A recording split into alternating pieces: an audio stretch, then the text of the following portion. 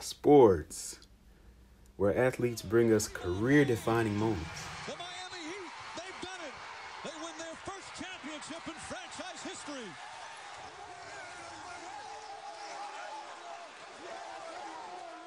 Tomlinson off the left side. Tomlinson sidesteps. Hello, history books.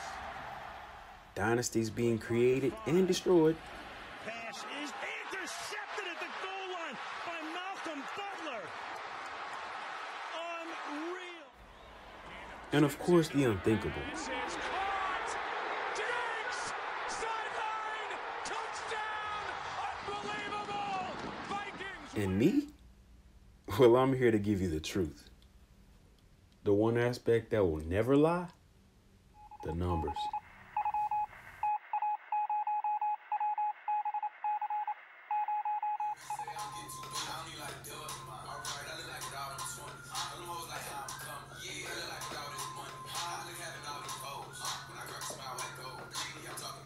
YouTube! What's going on, man? Back at it again with another video. It's your boy Numbers Fan Jay. How y'all like that intro, man? Let me know how y'all feel about that, you know? Let me know how y'all feel about that intro. But you know, it's Thursday. We got a game tonight, but before we get into that, before we get into any predictions, any news, you know, we got to talk about the Monday night game. The Cowboys at the Giants. We picked the Giants. We got that one right. The game started 9-3 Giants. And they actually, a black cat popped up on the field and decided that he wanted to steal the show. So it just kind of ran around. Everybody enjoyed it, really. But the game started, it was 9-3 before that black cat came, and the cat ran off the field. And after that, it was 24-6 Cowboys. 21 fourth quarter points. Stupid black cat. Gotta be real, man. The Cowboys just came out sluggish, dropping passes. You know, they came off a bye week. A little bit of rust. But they knocked it off. Fourth quarter, they said, all right, for real, let's get this done. It shouldn't even be close. So Cowboys got the dub there. That being said, I am now 88-46-1 on my picks for the season. 88 right, 46 wrong, and one tie. Of course, that tie being week 1 with the Cardinals and the Lions. Is what it is. So getting into the news. We got no more London games this year. Last week was the last London game. So no more London games. Don't have to worry about waking up at 8:30 in the morning on a Sunday to watch football. Also, Josh Gordon went to the Seahawks after being released by the Patriots. So we'll see how that works out. We'll see how much he gets to play there. If he fits in. Russell Wilson, we know, is having an MVP year. That just adds another weapon to his artillery. So, Jacoby Brissett was limited in practice today. So we don't know. His status for the upcoming game has not been revealed to us.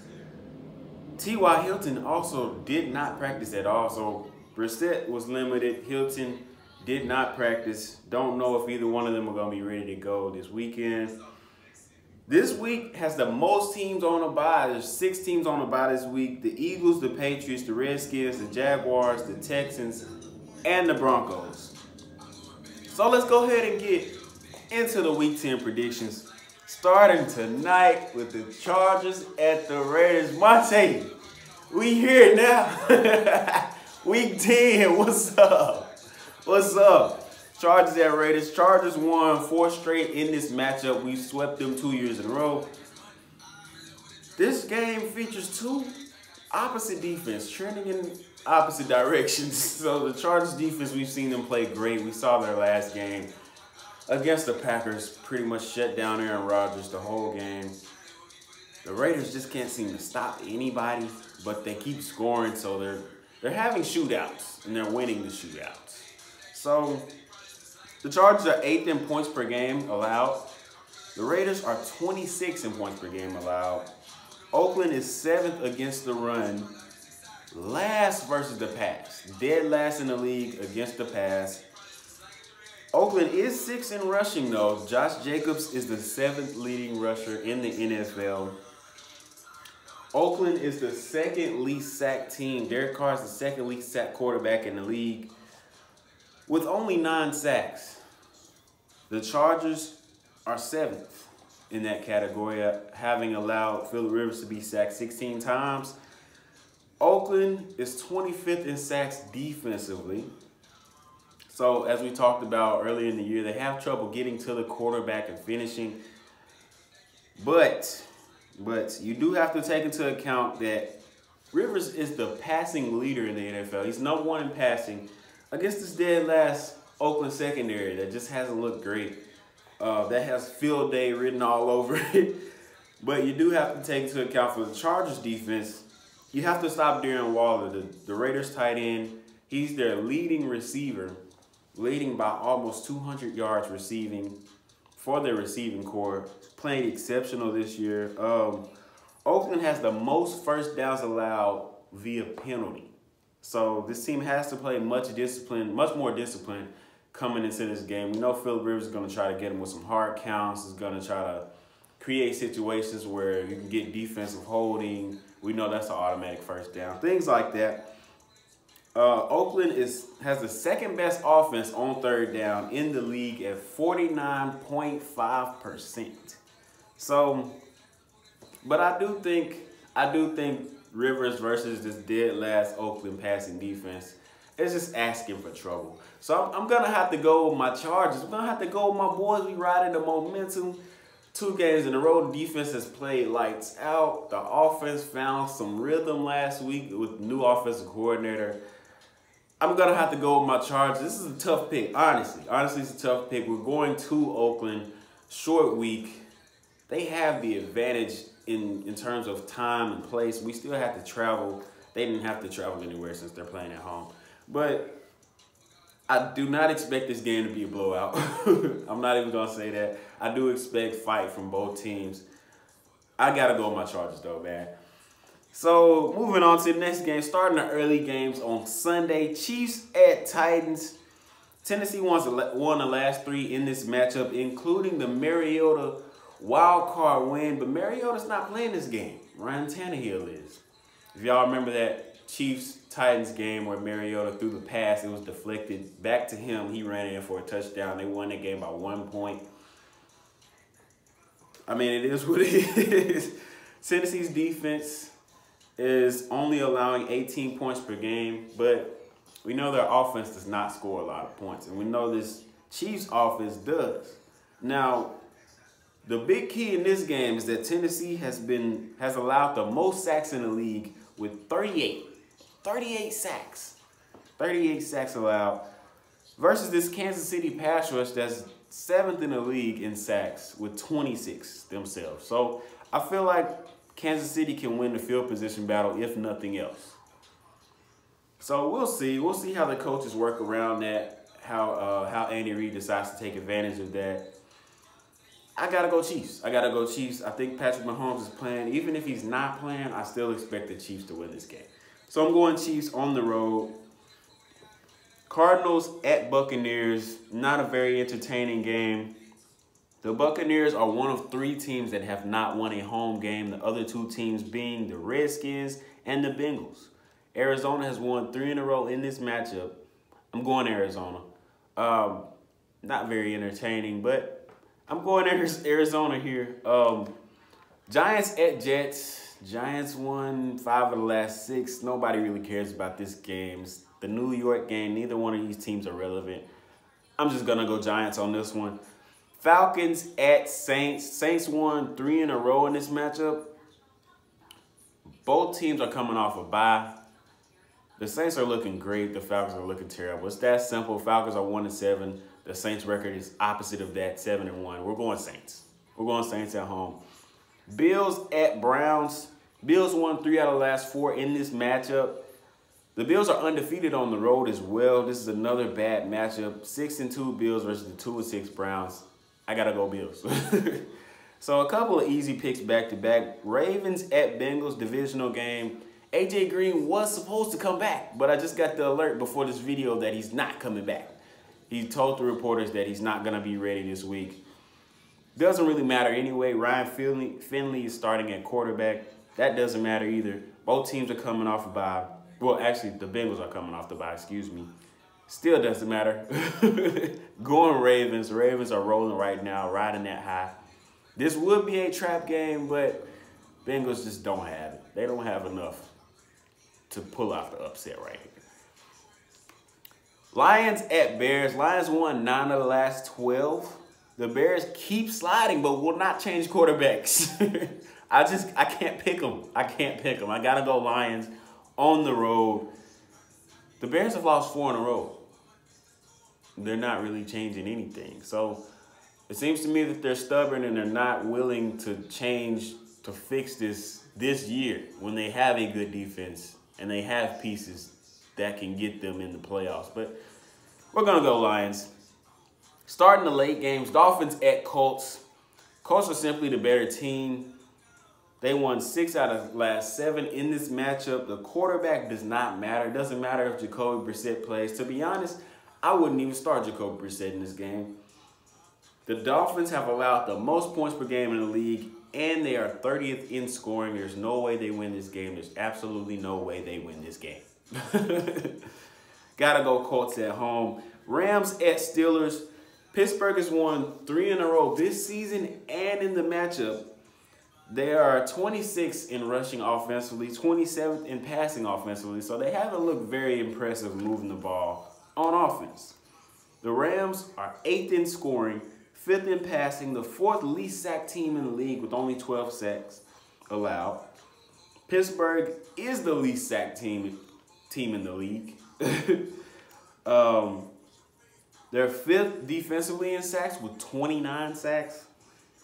But they struggle with teams that score a lot of points. They seem to struggle with teams that know how to score. Here's a key stat for you guys. When the Pittsburgh offense does not score 27 or more points at home, they're 0-2. When they do score more than 27 or more, 3-0. So Pittsburgh has to score offensively, get this thing going. We all know Pittsburgh is great at taking the ball away. If the Rams take care of this ball, I've said it all season, if you can take care of the ball versus the Steelers, you're going to win every time this year. But they're so great at taking the ball away from the opposing team. So, with that being said, I got to go Rams. I just believe they'll be able to move the ball pretty easily. They can even settle for field goals. This game could end 15-7, and they can win it that way. But moving on, Panthers at Packers, one of the games of the week. Packers are 7th in rushing. No, Panthers are 7th in rushing. C-Mac is the 2nd leading rusher in the NFL. They are 25th in passing. So not that great of a passing team, but we know what Christian McCaffrey can do anywhere on the field. So just be on the lookout for him. They are 27th on 3rd down. So when they get to 3rd down, they have not found a way to convert. 32% on 3rd down. Panthers defense is #1 in sacks. That is huge coming into this game because if you watched the Packers game last week against the Chargers, Joey Bosa and Melvin Ingram had a field day. So they're going to have to find a way to stop the Panthers' pass rush this week. Both defenses are bottom 10 against the run, though, and I think that favors the Panthers. Green Bay is 24th against the run, and Carolina's 26th. I do believe, though, because the Packers are at home and the Panthers just got tore up by the 49ers a few weeks ago, I do believe that the Panthers play differently when they play a great team. And that's just me being honest. They don't look like they can play with the big team. They can beat all the sorry teams, just beat them to a pulp. But when the good teams come to town, or when they go to the good teams even, they just don't seem to show up the same. So I got to go Packers in Lambeau. They're so tough to beat there. Got to go Packers. Vikings at Cowboys, the night game. The Vikings won 7 of the last 10. The Dallas defense is 5th in points per game. The Minnesota defense is 4th in points per game. So we might see a low-scoring 10-7, 13-10 game here. Dallas is #1 in total offense, though. #1 in total offense, 5th in points per game, 4th in rushing and passing. Minnesota's offense is 3rd in rushing, with Dalvin Cook leading the NFL in rushing yards. Dallas, this is a key stat here. Dallas is the best team on 3rd down in the NFL this year. 50% of the time they converted for a 1st down. They have the 2nd best defense on 3rd down as well, only allowing 27%. So with that being said, I gotta go with the Cowboys at home on prime time. This will be a huge win for them because a lot of people think they can't beat the good teams. But the Vikings, I'm saying it before the game starts. Listen, the Vikings are a good team. The Cowboys will beat the Vikings. So I gotta go Dallas at home. Seahawks at 49ers, the game of the week. 7-2. Seahawks go into I almost said Candlestick. I'm sorry. They go to the 49ers. Let's just say they go Levi Stadium, 49ers, the undefeated 49ers, 8-0. The Seahawks won 12 of the last 14. Russell Wilson has owned this team. Jimmy G, this is his first start against the Seahawks, so we have no clue how he's going to look against the Seahawks. We just don't. So Seattle's offense is 7th in points per game and 27 points per game. 8th in rushing, 9th in passing, 4th in total offense. This offense is clicking on all cylinders. Like I said, Russell Wilson is looking like the MVP. He's looking like the MVP. They're 39% on 3rd down, which is 16th, dead in the middle of all teams in the NFL. Russell Wilson only thrown 1 interception. When he did throw that interception, they lost to the Ravens. So, key to this game, quite simply, is to pick off Russell Wilson. San Francisco's offense is 3rd on 3rd down percentage, and 48% of the time they convert on 3rd down. Very good for 3rd down team. A lot of their targets go to George Kittle as well as Tevin Coleman on 3rd down. 2nd in rushing, 171 yards per game. You can't get much better than that. Like, come on. 22nd in passing, so they don't pass a lot either. But they don't have to. 171 yards per game rushing. Why would you pass? 4th least sacked team in the league. They do a great job, phenomenal job of protecting Jimmy G. Defensively, Seattle's defense is 22nd in points per game. They do give up a bunch of points. They're 28th against the pass. So, have to take advantage of that if you're the 49ers. You don't have to run this game. But you know you can run. So, we'll see. San Francisco's defense is 2nd in points per game with 12. 12 points per game allowed. They are 1st against the pass. So we got the MVP at quarterback for the Seahawks against the best pass defense in the NFL. They are also 3rd on 3rd down percentage with 27.5% of the time they allow the offense to convert. So I got to go with the 49ers here. I got to go with the 49ers. If they can take care of business on 1st and 2nd down, get the Seahawks in the 3rd and medium, 3rd and long, I believe they can control this game. But easier said than done against Russell Wilson, looking like an MVP. That's all I got for y'all, man. I thank y'all for watching. Drop a like, drop a comment. Subscribe if you haven't already. Tune in to the game tonight. We got a good one. All the primetime games are good this week. Chargers, Raiders. Monte, I'm going to be hitting you up, man. You already know what it is. It's your boy, Jay. We out of here.